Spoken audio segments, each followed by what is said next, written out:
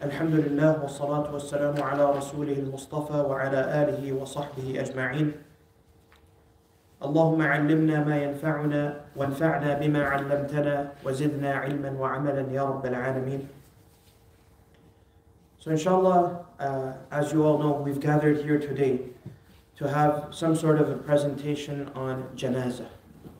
And Janazah in Islam refers to that concept of tajheez, taghsil, takfeen, salah, and dafn. So basically getting the deceased ready. And it starts actually prior to that, as we'll understand. But the janazah components are getting the deceased person ready, washing them, shrouding them, then praying upon them, then burying them. So inshallah, today we'll be learning some theoretical aspects. And inshallah, in the next month's program, we'll have a practical demonstration, bi'idhnillah, of how to wash a deceased person. And inshallah, we want many volunteers from here to, come forth and say that we will and we are able, after this presentation, to volunteer to assist individuals and families whose beloveds and whose near ones have passed away, and now they are in need of this moment of washing and shrouding, but at times there's nobody available. Let me give you an example just today, subhanallah. I wanted to try to do the practical demonstration of washing and shrouding the dead body or the deceased today. And I call the people who are in charge for taking care of the janazahs, Brother Abdul Karim Maw'id and Abu Nidal and some of the other people. And guess what? They're all out of town. They're all out of town. But while they are in town, they are the ones taking care of this shrouding and washing. So la qaddar Allah, la samah Allah, Allah forbid. What happens if these people are not there anymore? If they've moved on to different communities, or like today, they're out of town, and we have a bad event. For example, an urgent need that a janazah, washing, shrouding, salah needs to be fulfilled. Who is going to take care of that? So if you feel comfortable, just with a raise of hands, how many people here have washed a body before in their life? So not many hands, right? Now this in itself, shows us that these fard aspects, fard kifaya aspects, obligatory at a sufficing level, need to be fulfilled. And those who've probably washed bodies, they might have done it at occasion, not something perpetually, not something regularly. So that is why, inshallah, let's start our journey from the moment where a natural death takes place. Why do I say natural death? Because many a times, unnatural death does occur. And ask those people who've dealt with unnatural deaths. A few Ramadans ago, I was invited to Moline, Illinois, as a guest speaker and a Taraweeh reciter. And just prior to my coming, there was a very bad motorbike accident.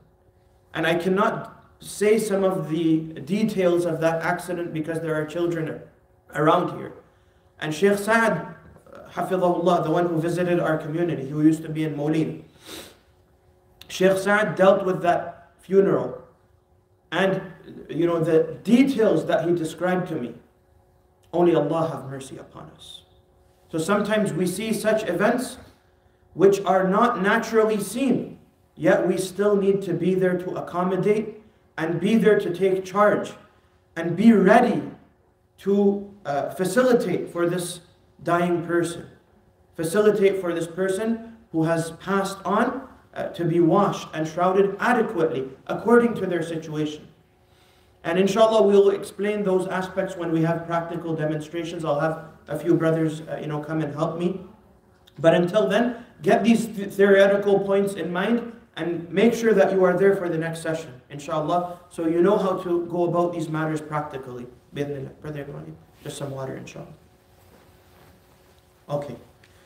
So now the person is dying. There are many words for this dying person. You call them in the Arabic language many a times qaribul maut, somebody who is nearing death. Or al-muhtadar, somebody who death is now, present by.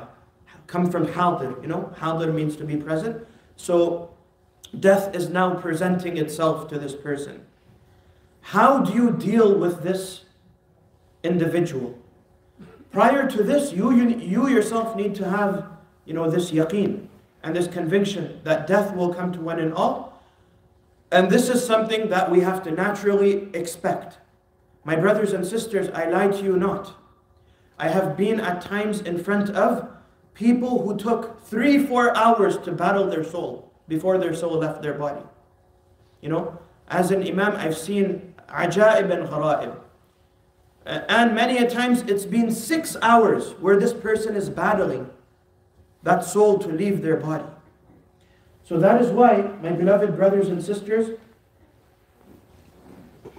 it's a very tough time for the person that's passing away, and tough for the people around that person to see that glimpse.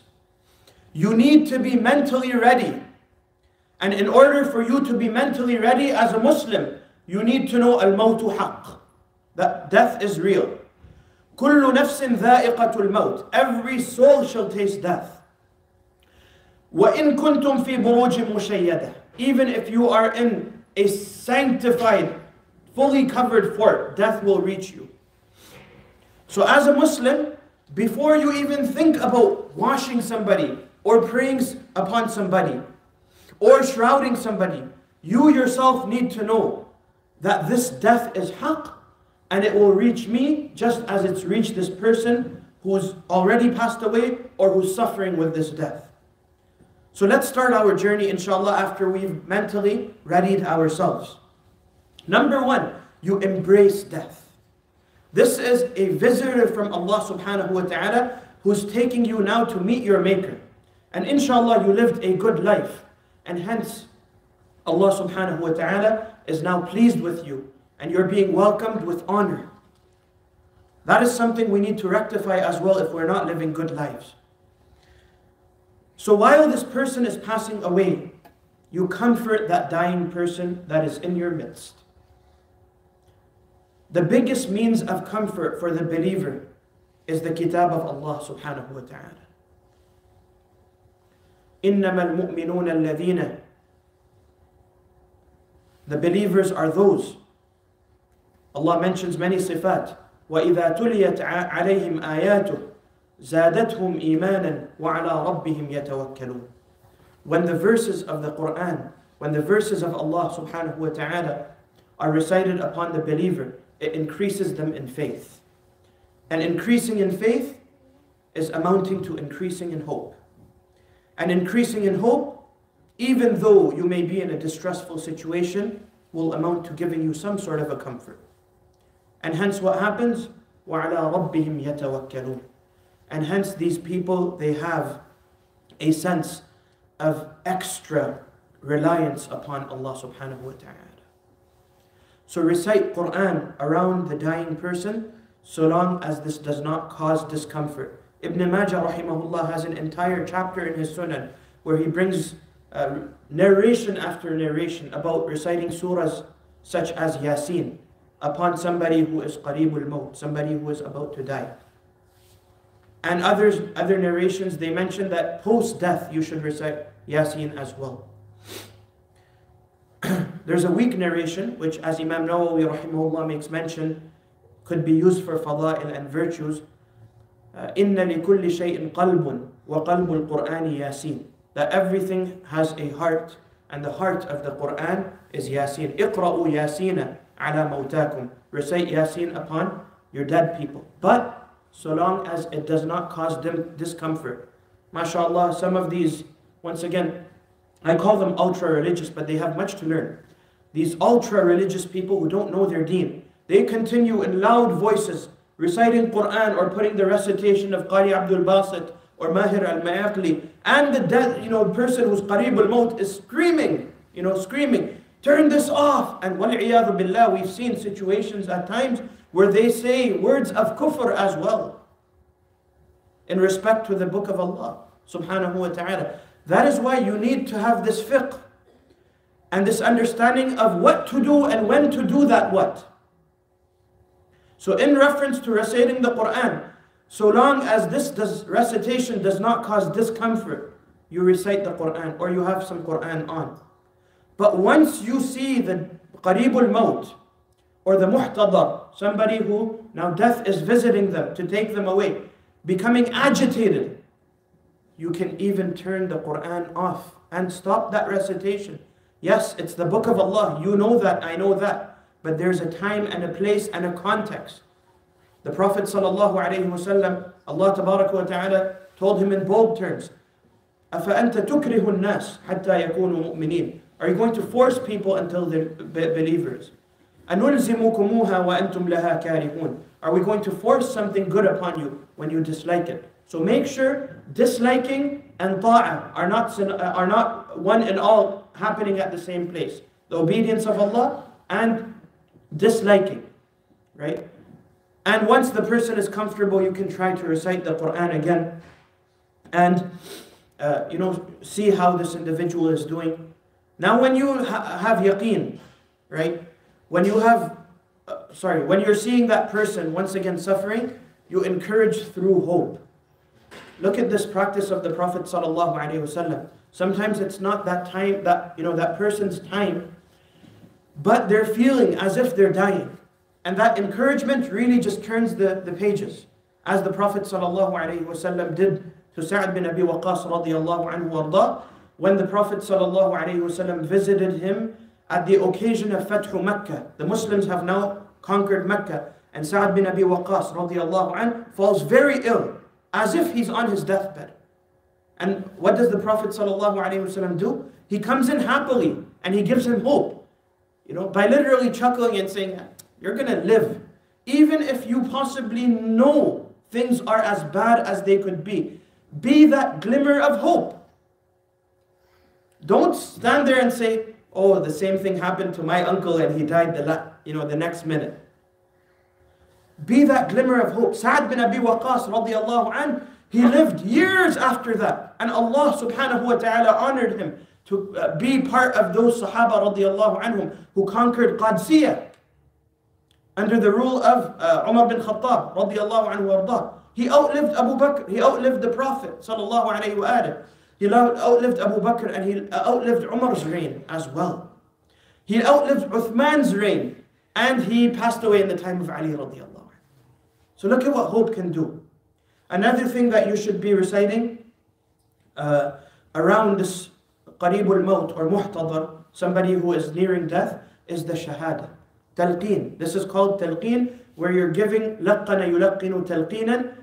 This verb is basically referring to you, calmly and comfortably passing a beautiful message and repeating it to this individual who is not now dying away. And the reason why we do this is we reinforce our faith with ashhadu an la ilaha illallah and ashhadu anna Muhammadan Rasulullah. And coupled with that, we remind the deceased, the near death person, what they lived for and what they're dying for. قل إن صلاتي ونسكي ومحياي ومماتي لله رب العالمين لا شريك له وبذلك أمرت وأنا أول المسلمين. That say, O Prophet of Allah, إن صلاتي, my worship, ونسكي, my bodily, my devotion to Allah, my sacrifices, ومحياي, my entire life, ومماتي, my death, لله رب العالمين. I live and I die for Allah subhanahu wa ta'ala. اتقوا الله حق تقاته ولا تموتن إلا وأنتم مسلمون. Acknowledge the Almighty Allah subhanahu wa ta'ala, be God conscious of Him as He ought to be, and don't die except in a state that you're Muslims, subservient to Allah. So what are you enforcing or reinforcing at this moment? That you're leaving with this blessed deen from this tangible world into an untangible world, which is your life hereafter, and which you'll be raised for, and which you'll live for now. You lived in this world, you're leaving this world now. But remember what you live for and what you're leaving with. That is shahadatu an la ilaha illallah wa Muhammadur Rasulullah sallallahu alayhi wasallam, this devotion.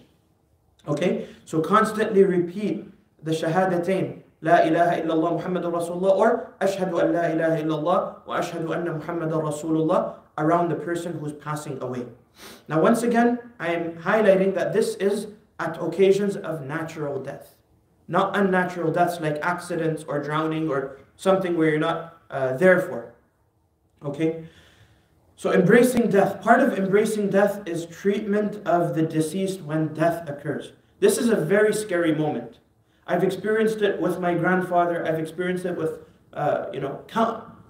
countless, right? Or a number of, to say the least, many people in the community here and other places where death occurs. This is like wildfire. The family loses their senses and the women are in tears. At times they go into emotions and they start ripping their clothing. I've seen that as well. And hitting themselves. And the men, they are lost and quiet. You need to be that person who is the man of the moment or the woman of the moment. Keep your emotions at one place and keep your deen in front of you. Understand, كُلُّ نَفْسٍ ذَائِقَةُ الْمَوْتِ, every soul shall taste death. So when the soul departs, try your best, my beloved brothers and sisters, to avoid wailing and shouting. This is antithetical to the message of Islam. The Prophet ﷺ in some narrations describes that this is a cause of the deceased person getting punished. At this juncture, I would like to invite you all to read a particular book.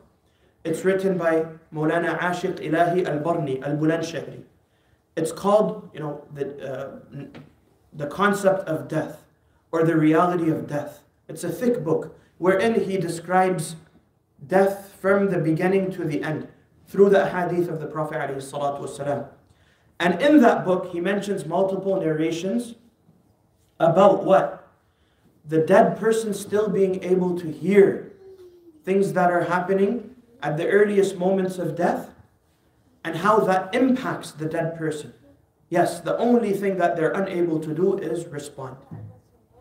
So make sure that you are executing yourself, your mannerisms, your thought processes, turning into action adequately.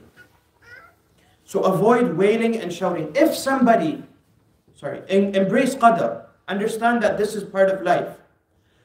And I give the example that we're all here in transit. We came from the wombs of our mother prior to that alam al-arwah into this tangible world. We're all here in transit.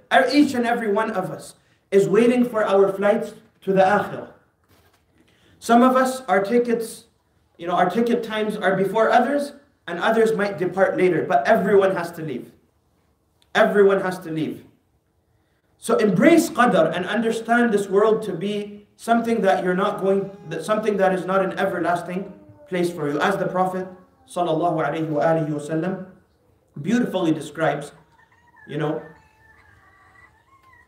Umar radiallahu anhu says that once I was strolling around, young man, young chap, أخذ رسول الله صلى الله عليه وسلم بمنكبي. The Prophet sallallahu alayhi wasallam grabbed the hold of my shoulders from the back, to make that meeting, live, get your attention. Hey, Ibn Umar. And he said, O Ibn Umar, كن في الدنيا كأنك غريب أو عابر سبيل. That be in this world as if you are a stranger or a wayfarer, just passing by. And the Prophet ﷺ tells us the reality of this world. A Muslim, subhanAllah, when it comes to death, they should have a happy component as well. What is that? I'm meeting my Maker. I'm going to the life that is meant for me.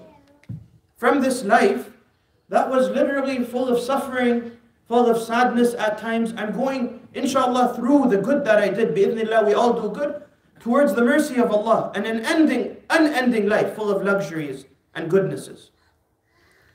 The Prophet ﷺ says, "Ad-dunya mazra'atun lil-akhirah." This world is a cultivation for the hereafter. So not to go into so many details, but embrace qadr, embrace fate. And like I said, you need to be in that rational mindset. You see the uncles and aunties and the sons and daughters crying about, wailing away, shouting, you be the you be the spare tire, or you be the man of the moment or the woman of the moment, first thing you should do, the moment death occurs, close the eyes. Why? Because Allah subhanahu wa ta'ala has honored human beings, and you don't want, as all of you know, the body to stiffen up after it dies to such an extent where the eyes don't close. And we've seen that as well, where people were in the mode of just banging their heads and crying away, not realizing that this is qadar, and they left. They forgot the, subhanallah, the eyes of the deceased open. And it's such a scary sight at the occasion of the janazah, especially in Canada, where we have the viewing. You know, some masjids, they do the viewing. Some masjids, they prefer not to do the viewing. So they used, I think now they stopped, even in Canada. But it was very scary, you know. So close the eyes. I remember it was so emotional for me when my father, rahimahullah, passed away in front of me. And subhanallah, the death that he had, Allahu Akbar, he drank some, I'm going off topic, just to mention examples of if you live a good life, you live in a good manner. He drank some zamzam, rahimahullah. And Maulana Qasim is in the masjid. My uncles and them, they went for the first Jumu'ah. He says, Assalamu alaikum wa rahmatullah. Assalamu alaikum wa rahmatullah. And my father's soul departs by the second salam. Everyone around me is hysterical. You know, in hysteria, I mean. I go myself and I close the eyes and I do what we have to do, you know, for the deceased. Bind the lower jaw with a bandage or tie a strip. I had my shawl, you know, the Saudi shawl that the Saudis wear. I used to wear that. So I took it off and I binded my father rahimahullah's jaw so it doesn't stay open. Sometimes it naturally stays closed. Other times it remains open. And some people, once again, they made these mistakes and the mouth remains open. You know? So bind the jaw, tie a a scarf or a shawl or, you know, a hijab or whatever it may be around the head of the person so that the mouth doesn't remain open with this pressure, you know, like this. And, or a cloth around the head. When a person dies, you know, Ibrahim, can you control it? When a person dies, the soul that is part and parcel of the body, in each and every corner of the body, controlling it, it leaves, it escapes. And hence you have no control of the body, your feet go like this. You know, naturally, your feet will drop. After the eyes and binding of the face, make sure you go to the feet and you tie a strip around the feet. So if the body hardens, and it will harden, the feet are not like this and open. And it makes it difficult, not only as a sight, but even at the occasion of the tajheez and the takfeen, you know, shrouding the deceased person. So tie the feet, and then finally, what do? Place the arms on the sides with straightened fingers. These are 4 or 5 steps that you should 100% keep in mind. Regardless if you're emotional, if you're not emotional, keep this in mind. Okay. And alhamdulillah, Muslims, we are not for embalming or chemicalized substances to enter our bodies. So do this as naturally as possible. Some families then opt to get embalming done for example, the eyes that are left open. Why? Because they did not heed to what was important at the adequate moment. So Muslims, you know, it is actually haram for us to embalm and, you know, send off bodies, etc. I know some Muslims still do this, and, you know, we have taken a very harsh stance against that we need, despite the sadness that occurs, may be for your mother or your father or your son or your daughter that is back home, you need to be buried where you die.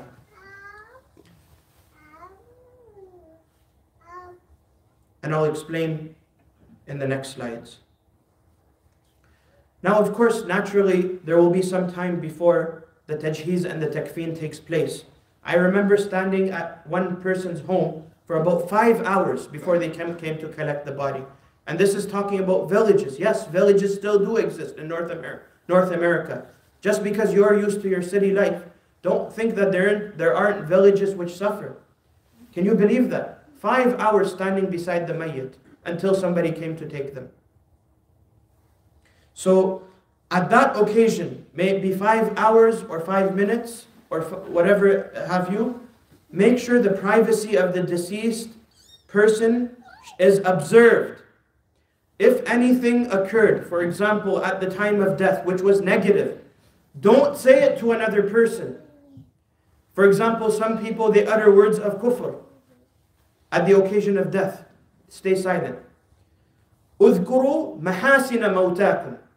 Mention the good about your dead person, not the bad. Or they vomited, or something very terrible happened. You can comprehend the various odds. Stay silent about those private matters. You don't say it to anybody. Anybody who causes discomfort should leave that gathering, right? Humbly ask them or hold them, carry them away, or usher them away, because ultimately this at times creates an environment of the same thing that that person is doing. That crying is addictive, And family should be given brief time with the deceased as well. If there's strangers around, right? If you've done your job, and if you're somebody who was just there to help, let the family be there. Muslims need to learn these mere ethics. May it be at the time of death or by the graveyard. At times, subhanAllah, the own son of that father doesn't get to be by the graveside because of people rushing and causing commotion. When we need to have the utmost adab, even by the graveyard. So yeah, before being sent off for preparations, give family their time. Have the funeral ASAP.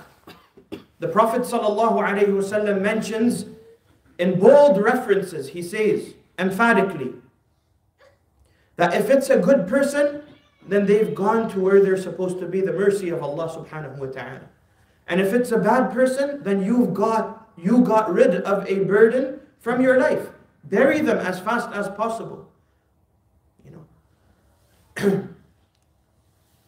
Almost yearly I get fatawa, which I have to answer regarding embalming. Can I embalm my father and send him to Pakistan?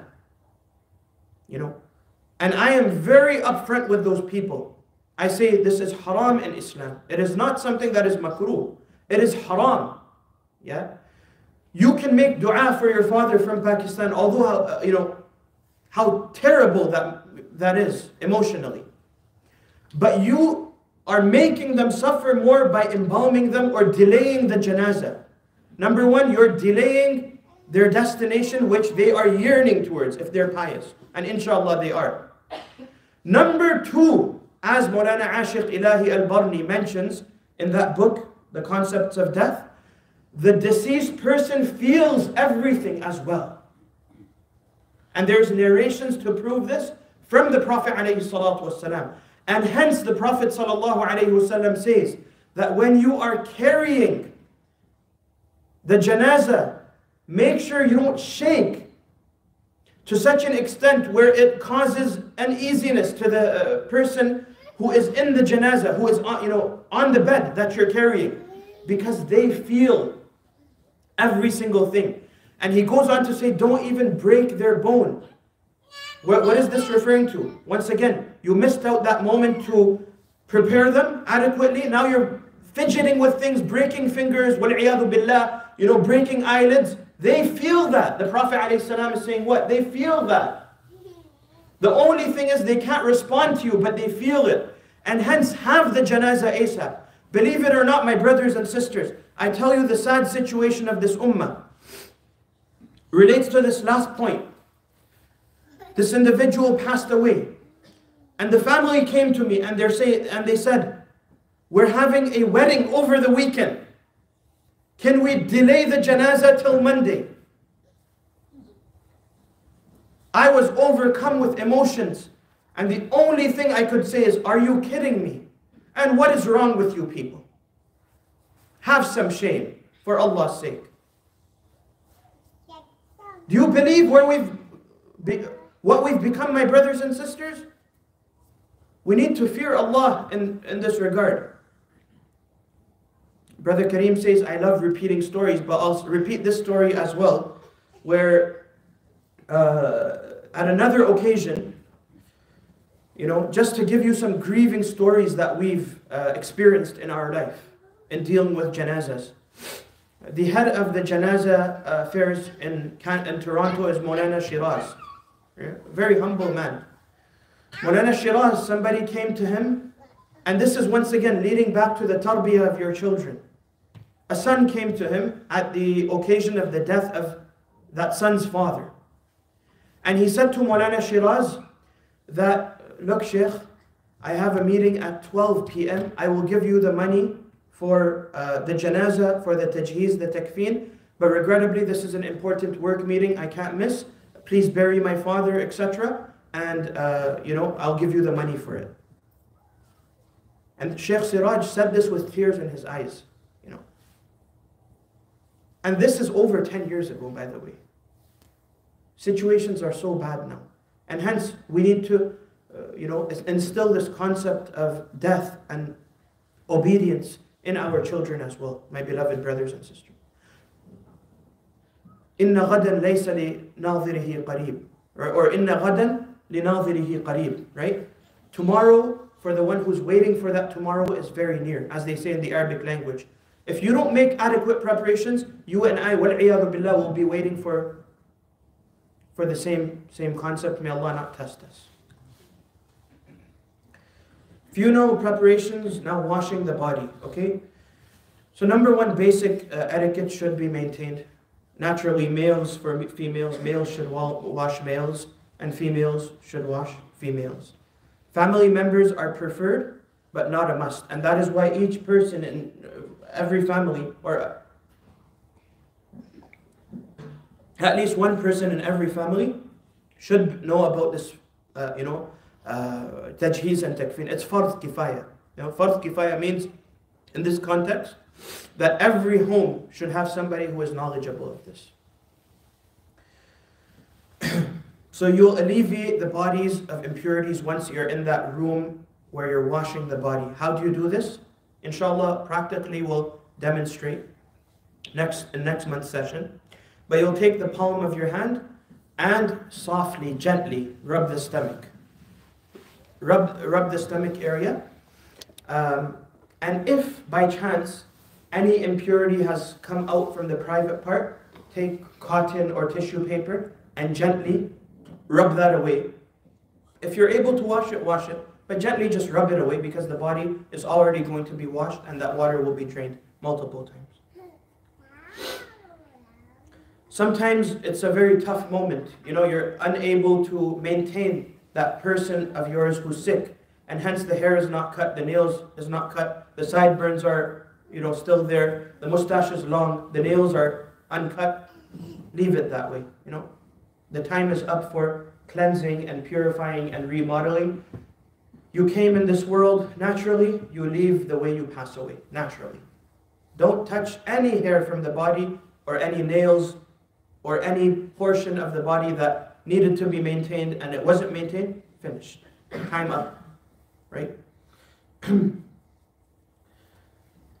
While you're washing, make sure that you cover the body appropriately so private areas are not exposed. Inshallah, once again I repeat, we'll show these by demonstration, inshallah, next month. So from above the navel, below the knees, cover that area. And in order to wash the private parts, nowadays they have hoses. Some places they still use buckets. You lift up that towel slowly, and with that glove of yours, hand of yours, you go between the crevices and wash the private parts. Even in this case, imagine, it is haram for you to look at the satr and the awrah of the deceased person. This is the sanctity and the bashfulness of Islam. So you're not allowed to look at the awrah.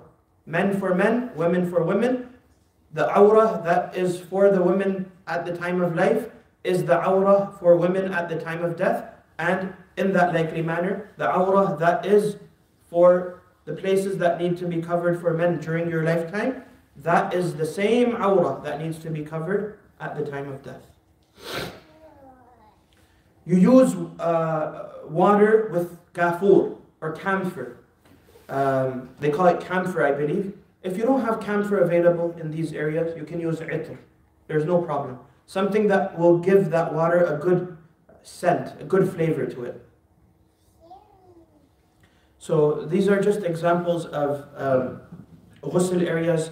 You see the individual basically reenacting the steps that I described here. First, pressing the stomach, washing from the top to the bottom, covering the private areas, tying the kafan up, and of course, these are all models. There's nothing to be scared about, inshallah, at this occasion. So in terms of the shrouding itself, the Muslim deceased should be shrouded with the kafan. Why? No tuxedo. Why not any dress to show the simplicity of this servant of Allah? That you came simple and you leave simple as well. That is why for the male it is 3 cloths of kafan that will be utilized at the time of death, and for the female it will be 5 kafans, 5 pieces of cloth to ensure more satar, more, because for the female the entire body of theirs is awra, for everyone else besides their face and hands, and according to some ulama their feet. So you need to utilize 5 pieces, as it will be demonstrated when we do the practical tajheez and takfeen demonstration. And all of the kafan that Muslims use is chemically free. Now you won't believe me if I tell you that I attended a few burial workshops here in Peoria at the medical college. And subhanAllah, the way the non-Muslims were coming to me after the presentation and telling me that we wish we were buried like this because of how green the Muslim burial and earth-friendly the Muslim burial is. And I said, this is the mercy of Allah subhanahu wa ta'ala upon us, that we kept to our ways and we keep to our ways, and we don't accommodate the practices of the inhabitants of a particular area just because we've moved to that area. Like for example, the Christians in Syria, Palestine, they might bury the same way as Muslims. The Christians here, they won't do that. They'll do all these embalming and then putting that tuxedo on, and by the end of it, their janazah costs hundreds of thousands of dollars, right? And not only that, it's harmful to the earth. Once these chemical full materials start rotting away in the earth. So subhanAllah, non-Muslims appreciated the way that I presented the green burial of Islam, how green and earth-friendly it is. So now this individual is wrapped away, okay? So a male with 3 cloths, and each cloth is bigger than the other. So the first cloth is smaller, the second cloth is a little bigger, the third cloth is to wrap the whole body away, and then 3 different ties or 5 different ties. They say odd numbers of ties, right? To just ensure that that kafan doesn't open up. Then that body is gently taken either to the masjid or in some context to the graveyard where there's a musalla. That's how they do it in South Africa, by the way. And this is the preferred method of Rasulullah sallallahu alayhi wa alihi wa sallam. And inshallah, make dua that we revive these sunan as the Muslims progress here and they grow as a community. We're able to facilitate these sunan of the Prophet alayhi salam, so we don't have to bring the bodies into the masjid anymore. And what is the hikmah behind that? Do you know can anybody think of a possible hikmah of why we pray outside, or technically why we should pray outside rather than in the masjid? Any guesses? Because sometimes the body, even after it's shrouded, it still leaks. And at times blood comes out, at times, ajib things happen, weird things happen. And you don't want to pollute the masjid in that situation, or you don't want such an environment to take place, or such a situation to take place in a closed environment.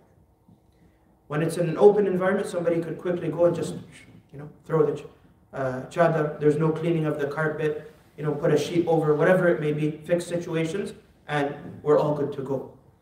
So in terms of the funeral proceedings, the salah is something that is mandatory. And what is the philosophy behind the Salatul Janazah? When you are born, the adhan is given in your ear. Does anybody pray 2 rak'ah salah, shukr to Allah? No. That prayer is waiting for you for the time you die. That is why they say that enter the masjid horizontally before you're brought in vertically.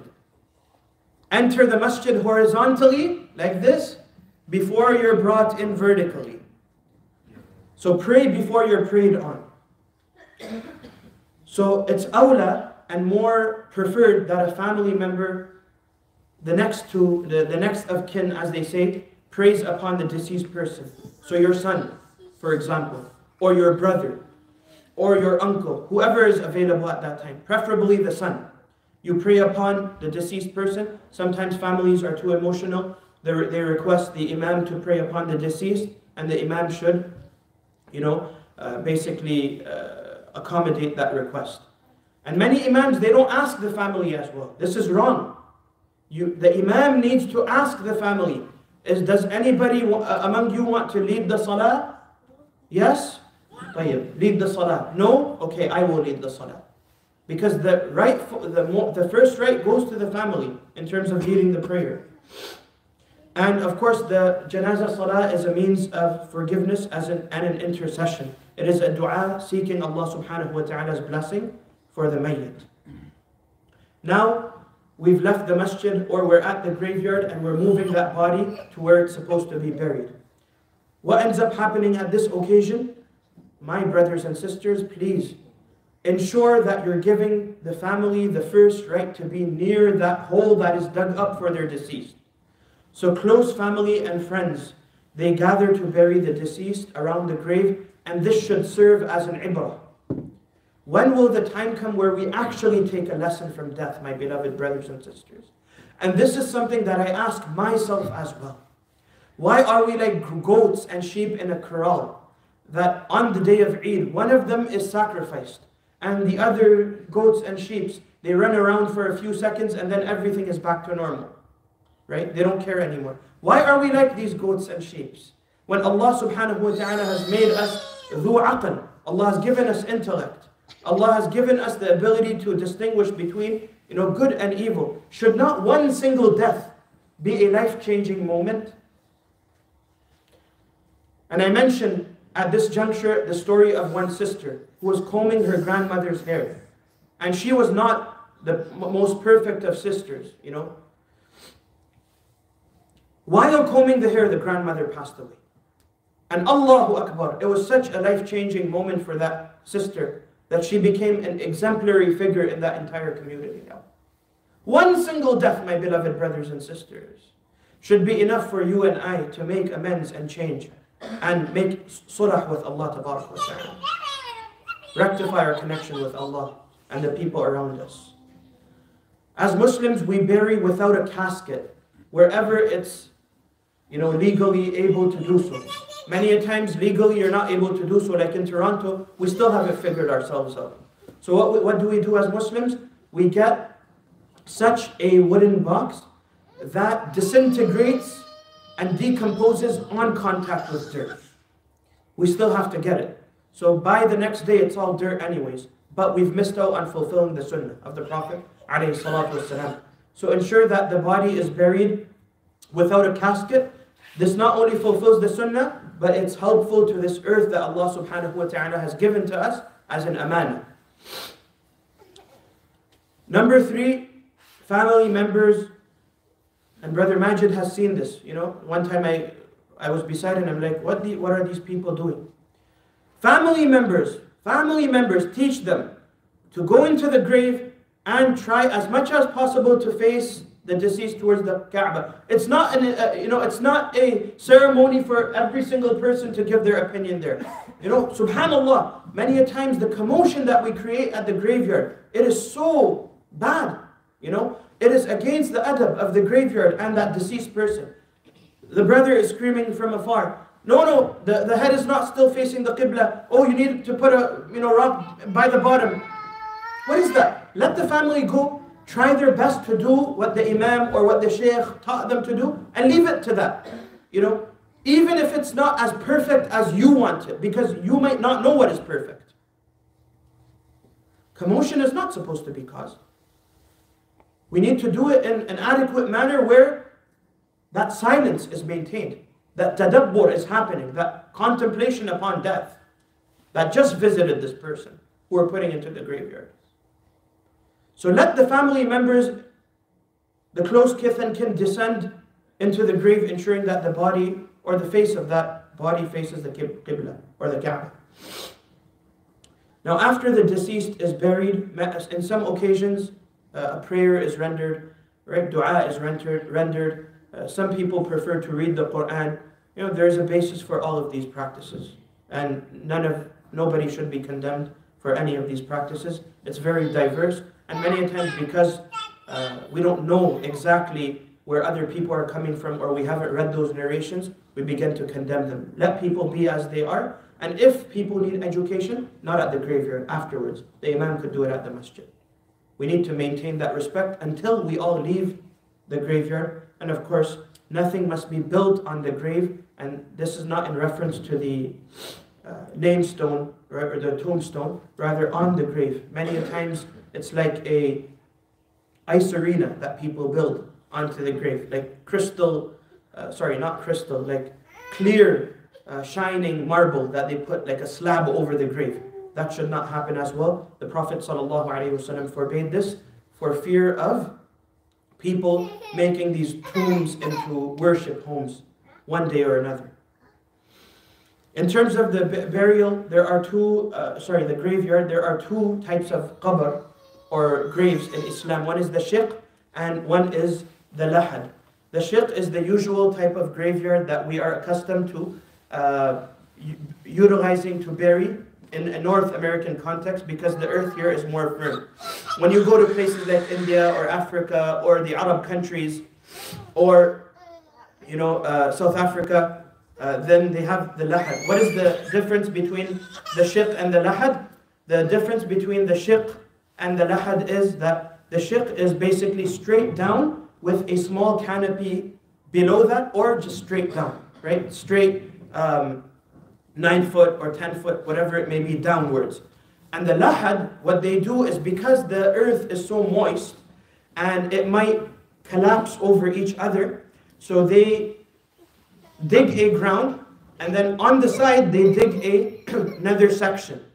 And the deceased person is put into that section, and some bamboo, wood, or some other strong material is placed at the mouth of that extra section that you built, to ensure that that ground doesn't collapse. But still, in many cases back in various countries, it still does collapse. And the family, every year, they need to go and put dirt on top. So this is the difference. Both are Islamic. The Prophet ﷺ was buried with a lahad. Why? Because the earth of that time was made as such, or the earth in that, context is made as such. We can't do that because we would cause bad collapse to occur with the firm land, or we would just end up wasting space. Okay? All right, finally, Islam advises that mourning upon the deceased should not last for more than 3 days. You can be sad more than that, but you can't mourn more than that. 3 days, move on. 3 days is in the fitrah of Bani Adam, human beings, to change things, go from one situation to another. You could possibly be sad until you die, because you can't, you can't accept it, that, oh, this happened, right? I mean, you have to accept it as qadr, but you can't accept it emotionally. But mourning, meaning being unfunctional from everything else, should stop after 3 days. A person should move on and focus upon the lessons that they learned from that life, the life of that deceased person, the legacy of that person. And for a wife whose husband passes away, Islam encourages that they engage in a mourning period for 4 months and 10 days. And you might ask why? This is to ensure that there is possibly no pregnancy. Sometimes the pregnancy doesn't show up the first month, the second month, the third month. And some occasions, some women have gotten married and they realized that they were pregnant from their first husband. So there's this mourning period for the Muslim woman that amounts to 4 months and 10 days, and this is by the nas of the Quran. Okay?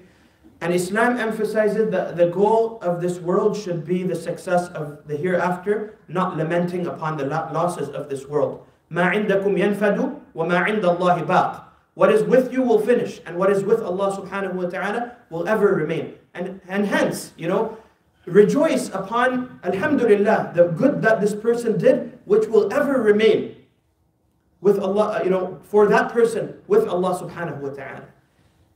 And also upon yourself, just as you will fade away, but inshallah, the good that you did in this world will ever remain. So that should be something that makes a Muslim happy. It is sunnah to feed the family of the deceased and take care of them. And the Prophet ﷺ did this at many occasions. Among them was the occasion where Ja'far radiallahu anhu was brutally martyred, at the occasion of Mu'tah. At the occasion of Mu'tah, right? The Prophet ﷺ encouraged the Sahaba radiallahu anhum to feed his family for about 3 days or more.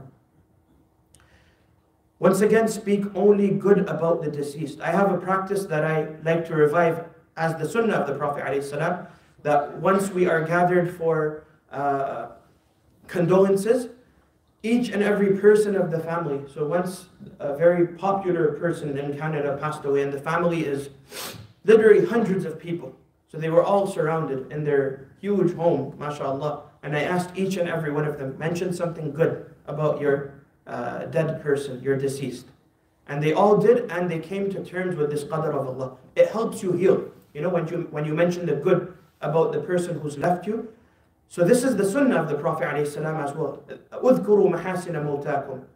And then finally, when you see death occurring, the number one life-changing moment at that occasion that should occur is you becoming a better person by focusing upon your parting of the world. That if I part from this world right now, at this moment, while I'm speaking to you, will my Allah be happy with me? And have I done a service to humanity that is of some sort of a benefit or not? These are questions that a person should on a daily basis ask themselves. Otherwise we become ahjar, we become rocks, solid, thinking that, alhamdulillah, we have it all and we're never going to leave this tangible, temporary world ever. Every day question yourself about if you're prepared for death, and that will bring about balance in your life, bi'idhnillahi ta'ala. And do it without OCD. Do it as a natural process.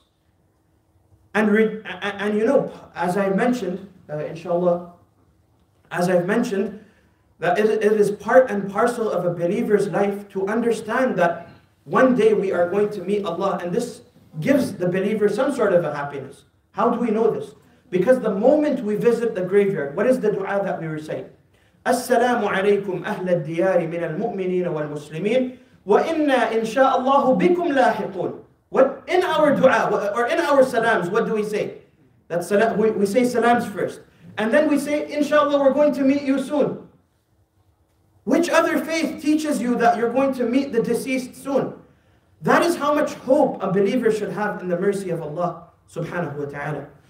And with this, inshallah, we will conclude. And if it's okay, I will delay Salatul Isha by 3-4 minutes, because we will do a practical demonstration of the Salatul Janazah. So I want everybody to stand up, inshallah. And we will go through the Salatul Janazah very quickly. And after this program, I will send you this presentation along with the du'as that we recite in Salatul Janazah. Okay, so in order to recite, I'll face the camera. There's no ruku' or sujood in Salatul Janazah. Just leave it like that, so I'll be looking at the camera. There's no ruku' or sujood, bowing or prostration in the Salatul Janazah. It is only a single standing with a matter of a few takbirat. Okay, so the niyyah that you should have in the heart is that salah is for Allah subhanahu wa ta'ala. We never pray salah for anybody else. No sujood, no ruku is done for anybody else. No standing is done for anybody else. It is done for Allah subhanahu wa ta'ala. But the dua that is in the salah is for the mayyit, for the person that's passed away. This is the niyyah that we should have. So I'm facing qibla. In your heart you say this. I'm praying these Salatul Janazah. The Salah is for Allah, and the dua which consists in the Salah is for the Mayyit. And then, in the Hanafi madhab, you only raise your hands for the first takbirat, while the other madhahib say you raise your hands for all the other takbirat. So basically, you've made the niyyah, then you'll say Allahu Akbar. So repeat after me, Allahu Akbar. You'll tie your hands, and then either you'll read Surah Al-Fatiha or the Thana. So you can read either or. Alhamdulillah Rabbil Alameen, the entire Surah Al-Fatiha, or you can read the Thana, which is, repeat after me, Subhanaka Allahumma wa bihamdika wa tabaraka ismuka wa ta'ala jadduka. And some ulama say you could add wa jalla thana'uka wa la ilaha ghayruk, or you can just say wa la ilaha ghayruk. And then you'll do the next takbirat according to Al-A'immatul Thalatha, Malik, Shafi'i, and Ahmad. You'll raise your hands, right? According to Imam Abu Hanifa, you keep the hands tied and you say Allahu Akbar. So you can do either or based on your madhab. So you'll say Allahu Akbar. This is the second takbirat, which you will recite after this, the salawat upon the Prophet sallallahu alaihi wasallam, salawat Ibrahimiyya. اللهم صل على محمد وعلى آل محمد كما صليت على إبراهيم وعلى آل إبراهيم إنك حميد مجيد اللهم بارك على محمد وعلى آل محمد كما باركت على إبراهيم وعلى آل إبراهيم إنك حميد مجيد. Thereafter, you will follow to do the third takbirah, Allahu Akbar. You can either raise your hands or keep them tied, Allahu Akbar. And after this, you will read any dua that the Prophet ﷺ has taught you in reference to the janazah or the dua of janazah. So the common dua that we recite, which I'll send to you once again, Allahumma ghfir li hayyina wa mayyitina wa shahidina. If you know it, repeat after me. Wa ghaibina wa kabirina wa saghirina wa dhakarina wa unthana. Allahumma man ahyaytahu minna fa ahyihi ala al-Islam wa man tawaffaytahu minna fa tawaffahu ala al-Iman. And thereafter you will say a fourth takbirah, Allahu Akbar. Once again, the Hanafis won't raise their hands. Al-A'immatul Thalatha, they raise their hands. And you can make a brief dua for yourself and your families, or you keep silent. And thereafter the Imam will say, Assalamu alaikum wa rahmatullah. Some ulama say it's only one salam. Others they say it's two salams. Whatever the Imam does, you follow them. And if you're the Imam, make sure you've learned the Salatul Janazah adequately based on the teaching that you're familiar with. Sister Louise asked a question, and inshallah after this I'll ask Sheikh Imad to lead the salah because I still need to make wudu. I don't want to delay you any further. Quickly give the adhan, Brother Kareem, and start the salah. Sister Louise asked the question that why do we stand by the head for the man and by the sadr, the chest, for the woman? So this is because of the practice of the Prophet ﷺ. At one occasion, a male janazah was brought, and the Prophet ﷺ stood by the head. At that same occasion, or at another occasion, a female janazah was brought, and the Prophet ﷺ stood by the sadr, the chest. Imam Abu Hanifa, rahimahullah, in his madhab says, no, this was a very particular context. This was because the woman was not properly covered. They didn't have adequate garment to cover. So the Prophet ﷺ stood in the middle to ensure a greater covering. So the Imam Abu Hanifa and his madhab, they stand by the head for males and females. So at the end of the day, it's ultimately a fiqh preference. We ask Allah subhanahu wa ta'ala to give us whatever lessons that we learned from this presentation, to give us those as a benefit to us and not as a harm. We ask Allah subhanahu wa ta'ala to bless this gathering of ours. And inshallah, like I mentioned, the next gathering will demonstrate how to wash the body and shroud it, bi'idhnillah. So hopefully be there for that. With this, wa akhiru da'wan, alhamdulillah rabbil alameen. Brother Kareem, give the adhan. Sheikh Imad, lead the salah.